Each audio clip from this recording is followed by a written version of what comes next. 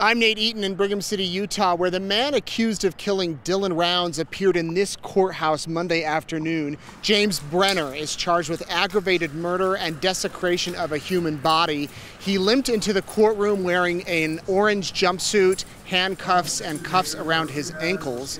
His attorney asked Judge Brandon Maynard for co-counsel to be appointed in this case.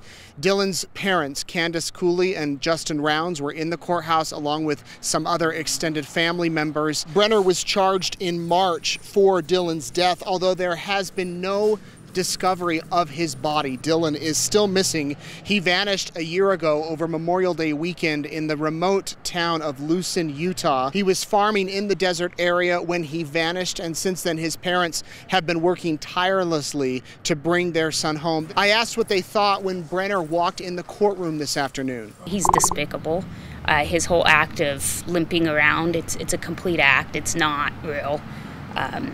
I don't know if it's so we think he's going to die and make him in some sort of deal or what, but he just wants people to feel sorry for him. He just wants people to feel sorry for him, and it's all an act.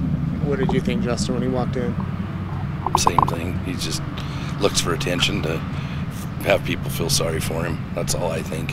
It's an act. Now, Brenner is also facing federal charges in addition to the charges here in Box Elder County that are related to Dylan's death. That means anytime Box Elder County wants to hold a hearing with James Brenner here in this courthouse, they have to get the feds' approval, and that can take 6 weeks. So this has been a drawn-out process that is frustrating Dylan's parents. The next court appearance is scheduled for July 31st, when a preliminary hearing will be decided on whether to hold that preliminary hearing or whether that hearing will not be held.